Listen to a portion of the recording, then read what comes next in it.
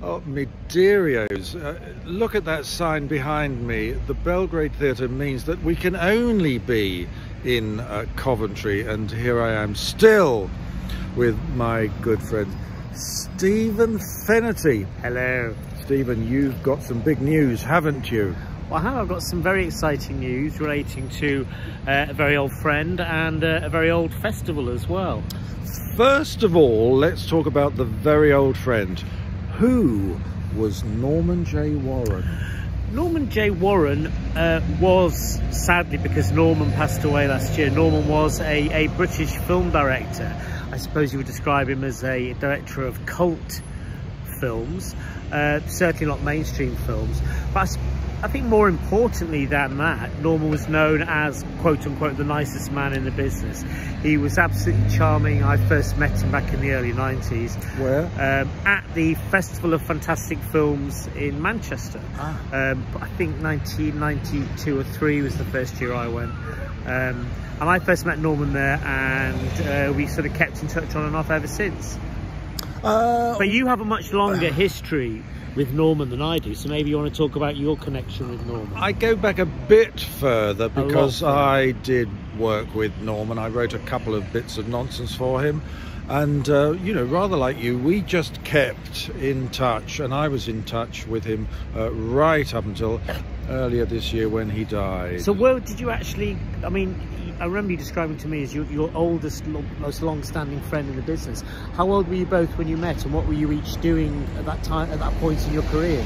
Well, without a doubt, he was my oldest friend in the business, and that's because I met him when I was 18.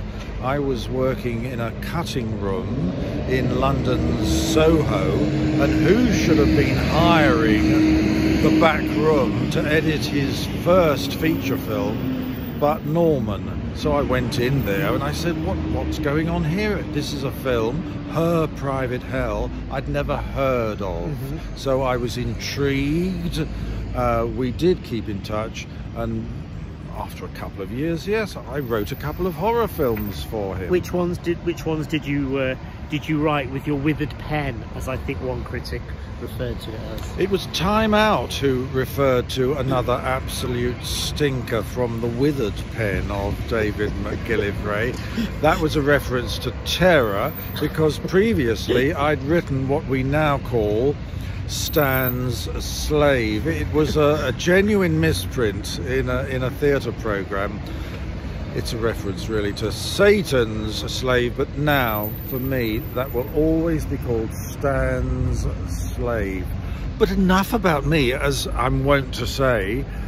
What's the big news about Norman J. Warren? Well, Norman was always interested in talking to people. He was interested in people, and he was interested in talking to filmmakers and young filmmakers and encouraging people. He really was a genuinely lovely man and is much missed. He was such a good friend of the Festival of Fantastic Films in Manchester. He went year after year. He would go as a guest, but more often or not, he'd go as a visitor, just as an attendee. He loved films. He loved talking films. Yes. And he loved talking about his career and answering questions. So the Festival of Fantastic Films is having something of a relaunch in 2022. And it's sort of reigniting what was known as the Delta Film Awards, which used to run for many years. And what they're doing is they're relaunching the festival as the Delta Film Awards, and the Best in Festival award will be the Norman J. Warren Trophy, which will be specially created and given to the Best in Festival Short Film Award winner, as in recognition and in memory of Norman J. Warren. How has this come about, Stephen? Well, this came through as a discussion following the previous festival. Gil Lane Young, who was the organiser for many years, along in the past with Tony Edwards, Harry Nadler and Dave Trengrove and others. The festival's been going since 1990, so it's in its 32nd year, I think, this year. Skipped one due to the pandemic. So there was a discussion afterwards, because Norman was, to say he was a fixture of the festival isn't fair. It was an integral part of the festival family. He was much loved and is much missed, and there was a desire to remember him and recognise him on an ongoing basis. And what better way than to have a trophy for a short film? The genres that people will be able to submit them via the Film Freeway site. By the way, all entries are free as well, but the genres are horror, science fiction and fantasy. And they'll be judged by a panel of judges, and you have been asked and kindly accepted, David. You're going to chair the judging panel. I'd be honoured, Stephen.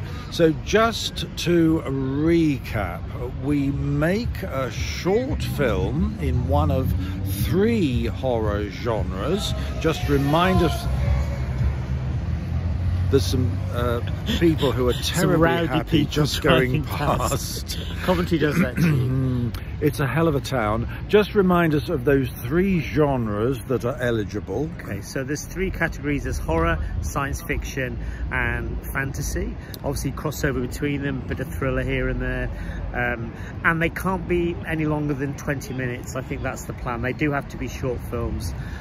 Fair enough. And then we stick them in, we send them to you via this website, which is called Film Freeway. Yeah, Film Freeway. It's much used in sort of film festival for submissions, and it's free to submit. You can create your own profile if you're a filmmaker on Film Freeway, and it's to showcase your films, but you submit to festivals via this platform. And it's a way that festivals can start going through and sifting the entries and drawing up a short list, and then getting back in touch with people if they're shortlisted to invite them to the festival in the hope that they can attend and present their films.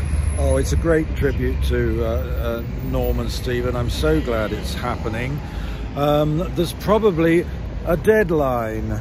There is. I haven't got the notes in front of me. There is a deadline. It's not for quite a while. The deadline, I think, to submit is going to be sometime towards in the summer. But if you go on the Film Freeway site and search for Festival of Fantastic Films Manchester, it will give you all the details. The deadlines are there for people to submit their films in good time, and also provide any of the materials later that they need to do. And it's happening in Manchester. And what are the dates yet? Do we know? We do, and it's well, at the moment it's always the last sort of weekend of October, around Halloween time. And so it's the final weekend in October. Sometimes it runs into the start of November, but it is that final weekend in October, and it takes place at the Pendulum Hotel and Conference Centre, which is on Sackville Street in Manchester.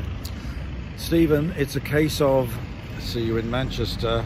Indeed, see you in Manchester, and we're very excited about how the festival's going to look this year, and we hope lots of people can attend and come back to the festival, because it is really a family and it has a unique atmosphere, the festival in Manchester. It's I mean, the access to the guests, just the atmosphere in the bar, the screenings, it has got a very special atmosphere, and we want to keep it that way. But you know, all are welcome, so please come and join us. Yes, please. Looking forward. See you in Manchester. I do hope so. Until then. Bye.